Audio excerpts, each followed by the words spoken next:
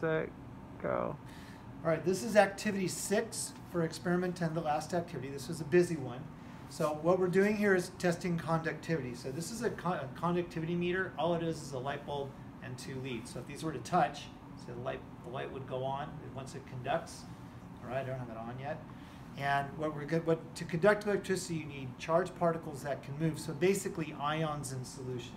So what we have here are the 9 solutions from the experiment.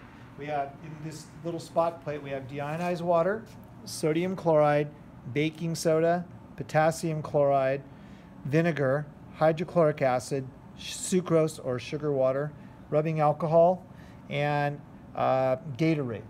Right? So all those solutions are here, and we'll see which ones conduct electricity, and this is the grid. And we're going to rinse it off. So the first one we'll check is deionized water. And you can see deionized water does not conduct because the light didn't go on. That's a good thing, right? Because there's no ions in it. I'm going to rinse this off each time. So that deionized does not. Sodium chloride, see the light? All right, so sodium chloride conducts. Next one is baking soda. Baking soda conducts. Next one is, you can even smell it, potassium chloride. Woohoo! All right. Next one is vinegar.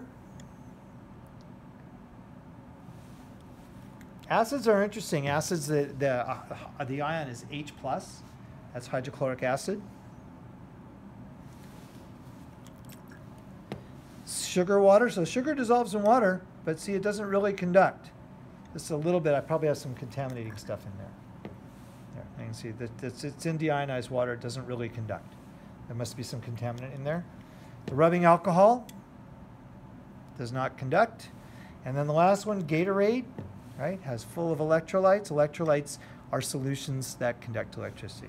So just to summarize, the ones that conducted are the sodium chloride, the baking soda, potassium chloride, vinegar, hydrochloric acid, and Gatorade. The ones that did not, deionized water, sucrose, and rubbing alcohol. That's activity 6. That's the last one. Take care of yourselves. Bye.